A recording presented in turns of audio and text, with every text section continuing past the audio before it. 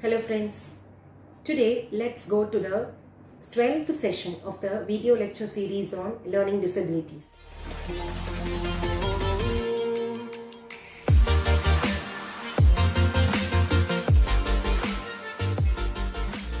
Today we are going to see about activities for improving. What are the activities that we can give them on a daily basis, on a fun basis, on a regular basis to improve their writing?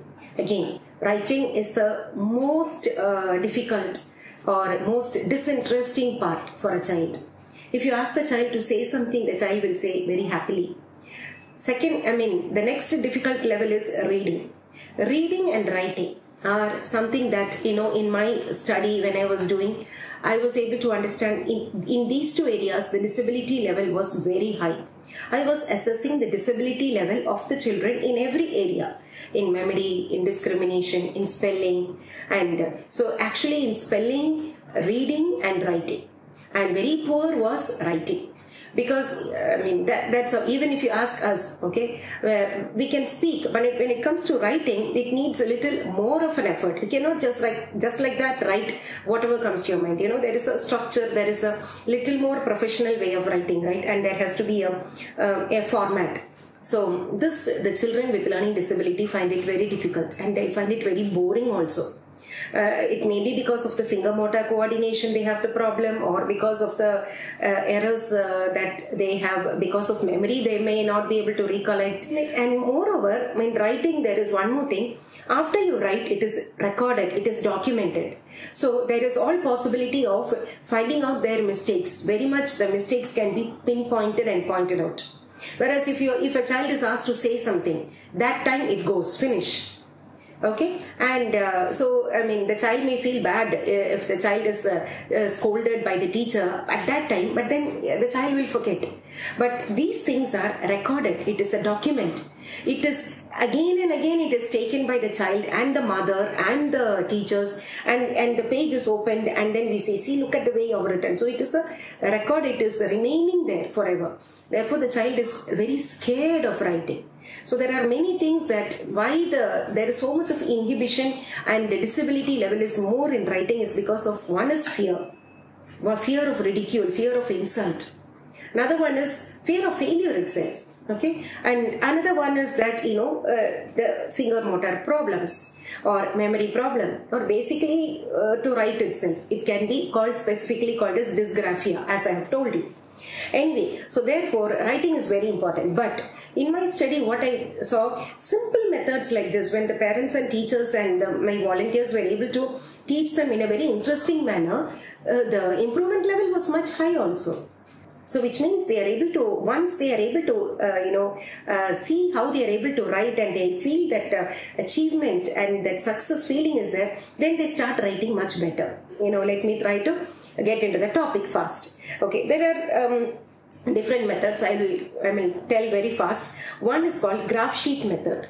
Graph sheet writing method. Okay, so here it is good that some of them, when they are writing, it may go in one direction, and the letters may be very, very big, or they do not know how to space it, they do not know the formation at all. So that may be the problem for them. For such children, we really can use this graph sheet writing method, where a child is trained to write a single letter in the small square of a graph, a graph sheet, right? In that small square of that graph, they'll have to write one letter. They should not write, they have to fit that letter inside that only. It should not go beyond and lesser than that. So they are trained to write it inside. So like that, each and every letter will be written in the singular small boxes. So that is one training we'll have to give. Okay, so each day we can give them training. So let them write for half an hour, and once they have done, okay, don't make them write too much, they get exhausted. So just half an hour, or they have written something, okay, appreciate and they keep it. Tomorrow, next day, let them continue doing that. So like that, they will get used to how to write in the same shape. Okay, then they'll have to be trained, like once they write a word, okay, we say Rani is playing. So once they have written Rani, then we'll have to teach them to leave a square, leave a box. okay, which becomes the space, and then go for the next word. So between words they'll have to leave one square has to be left as space. So these are the two things that we'll have to teach them while they are using this graph sheet writing method. So slowly they'll know how to write properly, that formation, the size of the letters, everything they will know. So once they are getting used to it, once they are able to write it fast and everything, we can slowly remove the graph sheet and ask them to write it in the normal papers itself, which they'll be able to do. Alright, so that is the first method. It really is a good method. And the second method is we have to have a notebook for this writing practice itself. Okay, a notebook for writing practice itself. And the child is asked to write 3 to 4 lines. 3 to 4 lines copying from a notebook. Okay, a storybook can be kept. That way the child will also learn some story. A storybook, don't keep to storybook with big letters. Okay, ask the child to just, look at it and write. Okay, copy and write the just 3 to 4 lines. And then the teacher or the parent has to see what are the omissions are there, additions are there, reversals are there, is there spelling mistakes, or is the child skipping the lines and writing. So all this will help us to analyze the problem of the child and also to monitor and see the improvement level. And again, let me tell you that just 3 to 4 lines only they'll have to write. Don't tax them all the more, because they get fed up. Then they will not cooperate with you. So therefore, little every day if they are writing, that is enough. And then possible praise and appreciation, and that's it. Let the child go and play for some time and come back for the next activity. So this, the child will look at it as a game only. But for us, it is really a writing exercise practice that we are giving them. Okay, so that is the second method. So the third tip would be give a topic. Now the second method, as I said, they'll have to look at it and write it. Now this can be for little higher level kids or age-wise senior kids. Give a topic that really excites them. Give a topic that, as it is, writing is bad. No, writing is so boring. At that time, you are asking the kids to write something which they are not at all interested in, about solar system or something like that. They get irritated because they have to study, now they have to write and everything. Rather than that, you can ask them, you just Mickey Mouse, write about Mickey Mouse. Okay, whatever comes to you, they will be, because they like the topic, they might be interested to write. Now this is how you can instill that interest to write. Okay, so then they will say the Mickey Mouse is such a loving one, I love that mouse like anything, and like that they will write. They will make mistakes in that, but first let them take effort to write. Let them start loving writing, for which we need to excite them with topics that they really like. It can be cartoons, or we can say car. Some of them are really interested, or a Barbie doll. Whatever the child is interested in, we can ask the child to write. So it is instilling their imagination. Okay, now in this you should not find mistakes and all. There will be mistakes which you can actually note it down, but then this is basically to instill their imagination and instill their interest. So if you are fully focusing on finding out the mistakes, then they will lose interest to imagine and think and write. So therefore, here we should stop finding mistakes. Let them write whatever they feel like writing.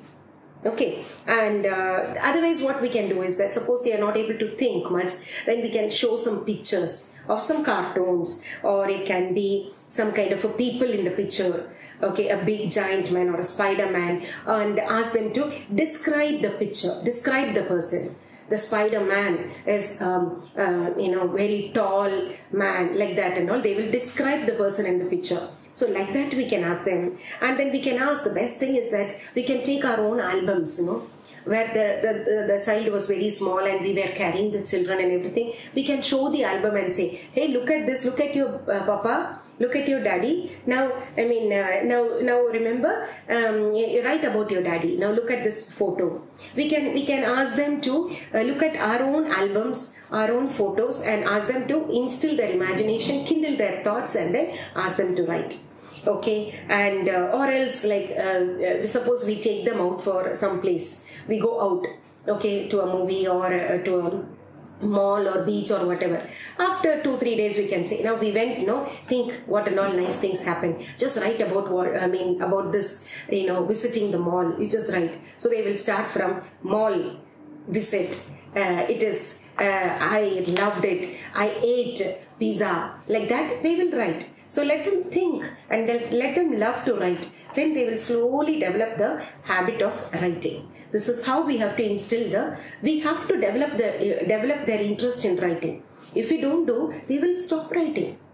Okay, so therefore we really have to do. Sometimes we can see that the children, when they come out, when we ask them to write about the weekend activity, they will be very excited to say, because they had been there and they had ice cream. So they will be really excited to say. But then you say, no, I'm not going to listen, you write. They'll be interested to say, because that's very easy, right? But you'll have to say, you write, and then I will listen. So first let them put down whatever comes to their mind in writing. If they come first to tell it out to you, then they will not write. So you'll have to say, I'm not going to listen. You write and then I will listen. So let them write a little bit and then you listen in detail as to what they are telling. Okay, so that way they will be forced. They are really excited, so they will somehow ventilate it through writing. Okay, so these are some of the things that you can, this third tip is basically to inculcate interest in them, to inspire them to write. See, when you say writing itself, we think of homework. Every time the school gives homework, and homework is most of writing only. Okay, and that concept of homework itself is really bugging for the parents as well as for the children.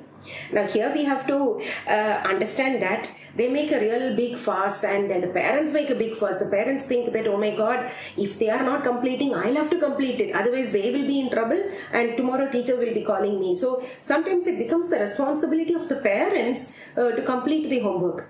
And they come from the office and then they think, oh my God, today so much of homework. The children may not be that disturbed. So somehow we'll have to, make it a point to make them realize that this is your role, this is your responsibility. I'm just helping you, that's all. Now you should not take it up all for yourself. If you are really worried and if you are taking it up so much, the child will understand that, and then the child will think, even if I am not writing, they will write and give it for me. Okay, so therefore you should not get so disturbed. You should say, oh, only this much? Okay, come on, write. Okay, you do it. Now we have to give the responsibility to them only. Suppose they really are very lazy and they don't write, let them take the brunt of it. Next day, let them go to the school, and then they will realize that my parents are not going to do it for me. I have to do it by myself somehow or the other. Otherwise, it's going to be an insult for me. So therefore, this is something the parents have to really understand. Make them realize that it is your role, it is your responsibility. Okay, that is number one. And the number two is that how to make it interesting. So first, remember that, see, for brushing your teeth and all, when we were bringing up the children made a fuss for that also, right? They don't want to brush their teeth. In the morning when they wake up, we say, okay, take the brush, okay, come do. They don't like it at all. But we somehow see to it to help them to brush their teeth. And then we see to it, they do it, right? And after a point of time, now we can see that now they are doing it automatically without even telling them. Now, something that they made a big fuss, now it has not become a fuss. Why? Because at the same time we were doing it, and there was a routine and a time and there was a regularity in it. We did not miss out on any day. So the lesson the child learns is that this is something I'll have to do in the morning. So it gets registered. So the child will not stop making a fuss. Same way you can bring this habit of writing homework. So for which that regularity and a time has to be set for it, not to be done at any time. So then the child will learn that this is the time for homework. Every day it will be there. I'll have to do it. And something that they really made a fuss, then they will automatically give their time. They know that this is, and they will start doing it. So please understand that. Don't think that this is going to be a never-ending headache. No, if you are monitoring properly and disciplining them properly, this can be easily handled. Okay. So along with the other tips that I gave you, if they are interested in writing, and if they are able to write it properly using the graph sheet method, and if they are having a regular practice in writing, then writing a homework also will not become a big burden for them. Okay, I hope these points will be very useful for you. Again, I am telling you, practice it. Only then it will become beneficial. Okay, thank you and God bless.